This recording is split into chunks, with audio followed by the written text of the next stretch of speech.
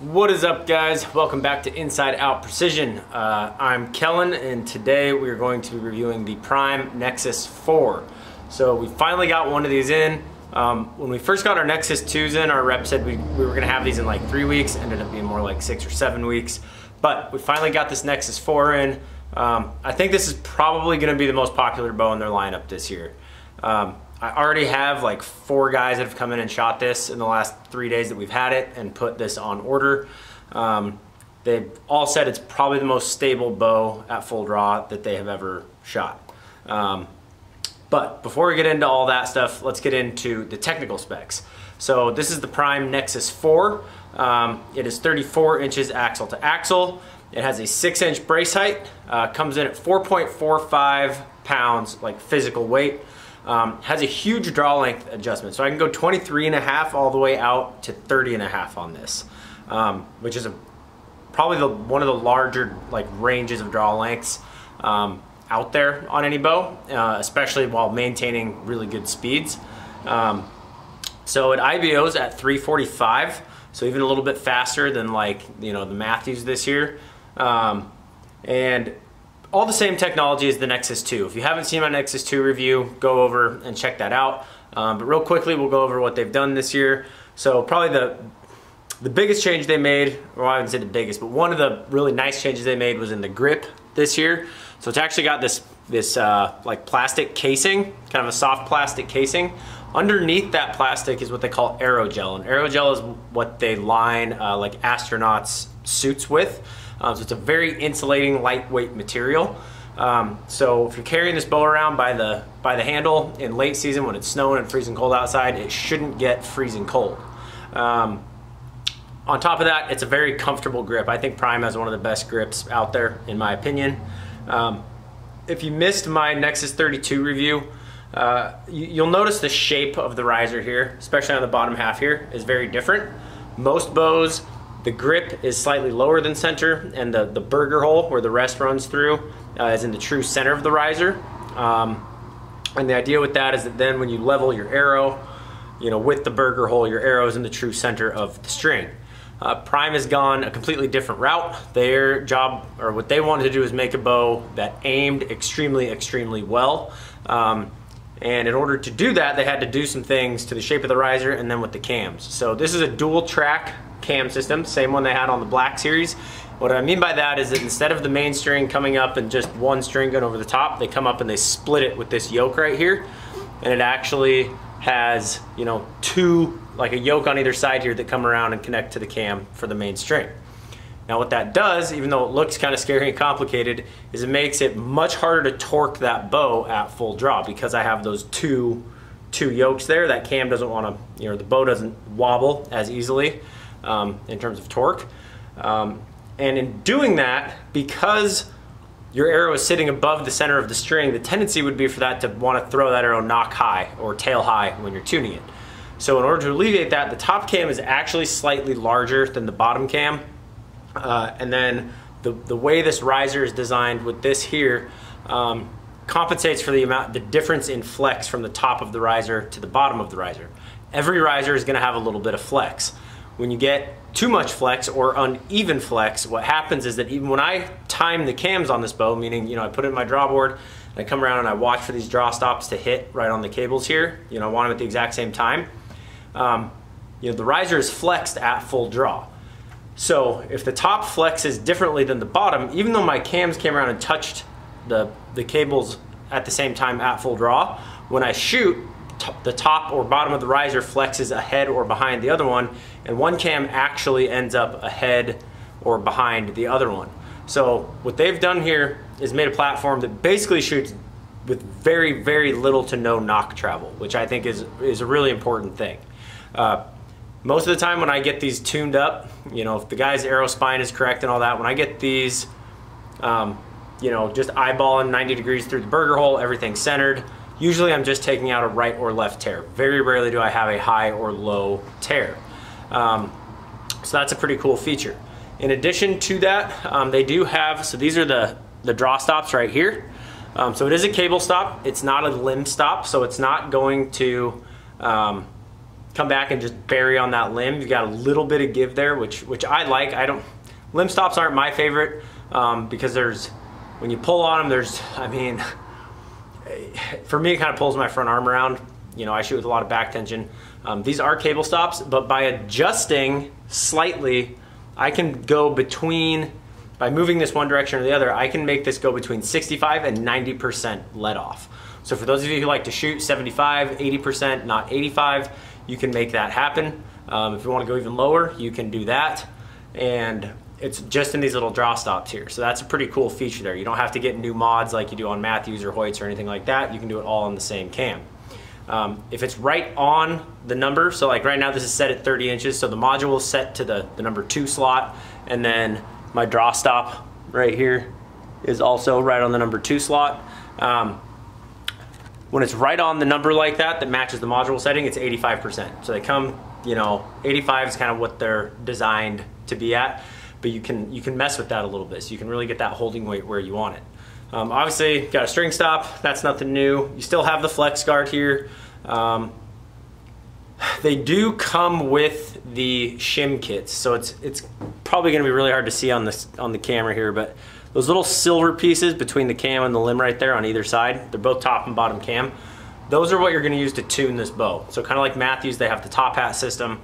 Prime uses this shim system. It's easy, you know, these axles just bolt on in and out, so you just unbolt one side, push it out, swap the spacers, and they're coming with the shim kit this year, whereas last year they did not, and that was kind of a pain for us because on the right-handed bows, I'm gonna say 98% of them shoot tail right straight out of the box. And they come with 4 of the medium-sized spacers, and I almost always need, you know, 2 of the larger ones on the left and 2 of the smaller ones on the right.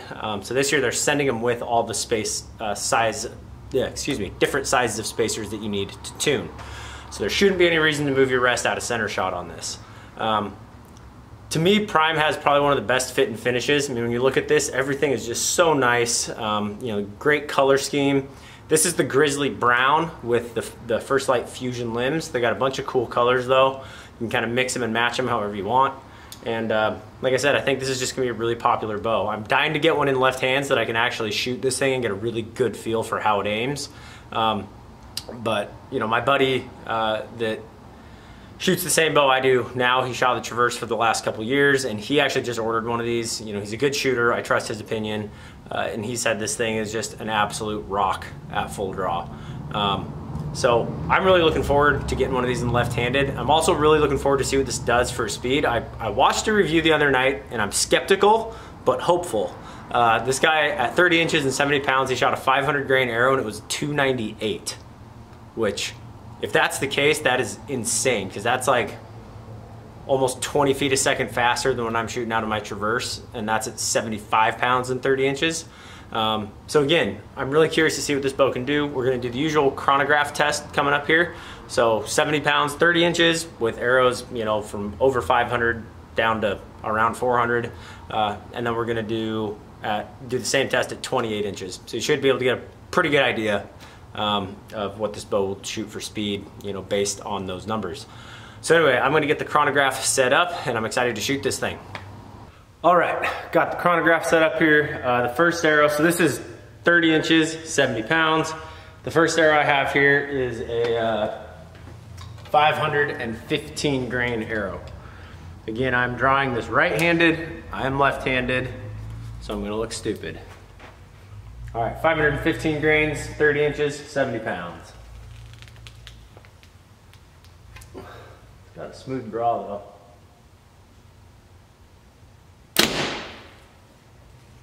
.276, so I don't know about that guy's .298, but that's still, you know, that's actually pretty much right on par with my Traverse.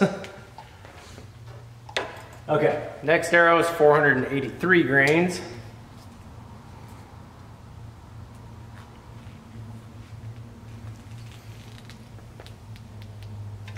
And it is solid. 281, so not much of a jump. This arrow is 460 grains.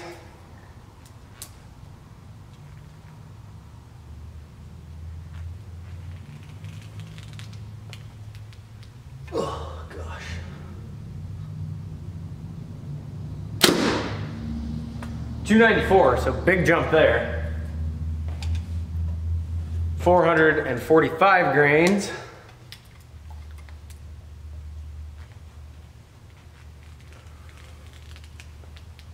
Oh gosh, I only got a few of those in me.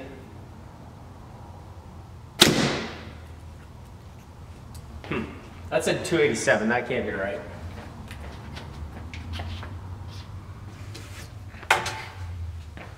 Let's try that one again. A lighter arrow should not go slower.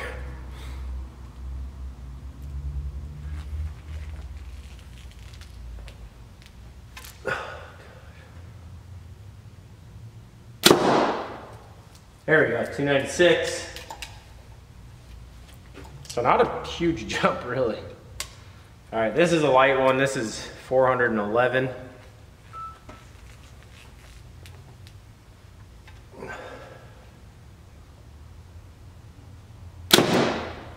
$311. And this is gonna be a little burner. I hope it's long enough. This is only 360 grains.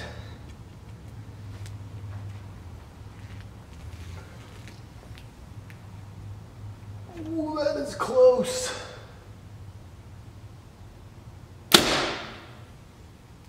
$333. So definitely good speeds out of that. Pretty much right on par with what I thought it'd be, to be completely honest. Pretty much all these bows these days that are rated in that 340 to 350 range are all pretty efficient. You know, that's actually really reminiscent of the Black 5 last year, like speed-wise. So I'm gonna go change this to 28 inches, and we're gonna run those exact same arrows and see what numbers we come up with. All right, so we're back, 28 inches, still 70 pounds. So we're gonna start with our 515 grain arrow.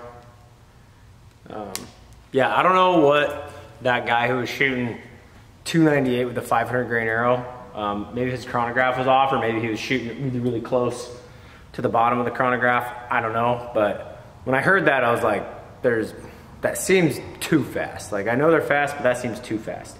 But anyway, so this is 28 inches, 515 grains.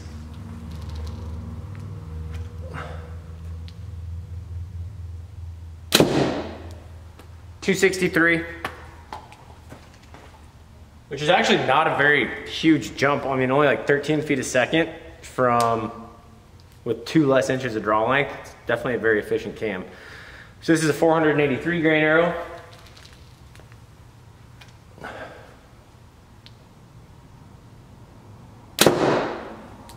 $270. 460, what is my cheat sheet? 462. Let's see what this does.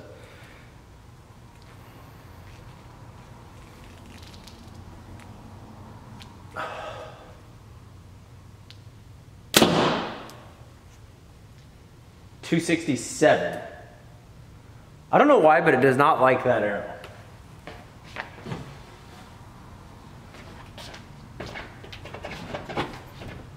Shooting that one again. It's done that twice with that same arrow. I don't know if it's like the wrap on there. I have no idea. So let's try that again. Again, 462 grains. Should not be slower than a 483. There we go, 276. That's about what I was expecting. 445 grain arrow. I try to always shoot these like at the same spot, so they're going right through the same point in the chronograph, so that at least, you know, it's reading it consistently. Again, 445 here. 278, so hardly any bump there. That's right on top of those other arrows, so it's going through the same spot every time. This is 411. This is going to be much quicker.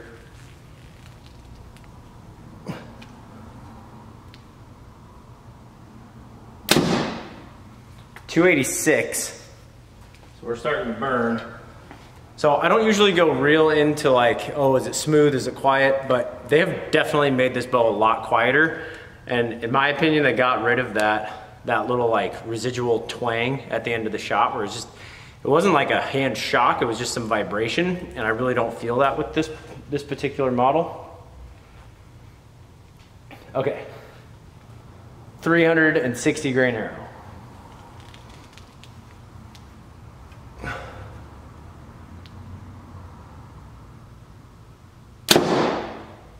.306. So, like I said, pretty much what I was expecting out of this. What I do like is that it was efficient with the heavier arrows. And that was the same, that went for the same with the Black Series last year, which you can still get the Black Series. But definitely a good sign that it's efficient with the heavy arrow. You know, there's not a huge jump between the 515 and the 480, which just tells me that it's really efficient with that heavier arrow. So I really encourage you to go shoot one of these. You know, if there was one downside to this bow, the cam system here, there's a screw on this side and then 2 screws on this side on the module bolt. And I've noticed, you know, guys that don't really know what they're looking for, you know, we set up the bow, they go shoot a bunch and they come back and go, man, my bow's making all kinds of crazy noises, I don't know what it is. And it's just those little screws start to work themselves loose over time. And then there's also another like 2 or 3 screws that literally just are like holding everything together in here. You got to make sure you're tightening those down. And it's easy to tell, you know, if you bang on the bow and you hear a little bzz, bzz, bzz out of your cam, then just check all those screws. Once you cinch them down a couple times, they seem to not come loose again. It's just, you know, from the factory, those first few hundred arrows, everything's kind of settling in, it's a little jarring, and they tend to come loose. Another cool thing about Prime, and I didn't mention this before, is they will actually pay for new strings every 2 years. So this is a seven string kit of strings. So they're not cheap, and Prime, when you register your bow as the original buyer, 2 years from that date, you can contact the dealer that you bought it from. They will contact Prime, and Prime will send them a new set of strings for this bow should you want to keep shooting these stock strings, which seem to be pretty darn good strings. So again, I try to keep these reviews unbiased. I'm not going to tell you, you know, for me, I think this bow is going to aim really well. Even though I'm shooting it right-handed, I can just tell it's got that feel to it. Very well balanced, low center of gravity. I think it's a winner. So get out to your Prime dealer, shoot the Nexus 4, let me know what you think about it. And until next time, remember, precision is a decision.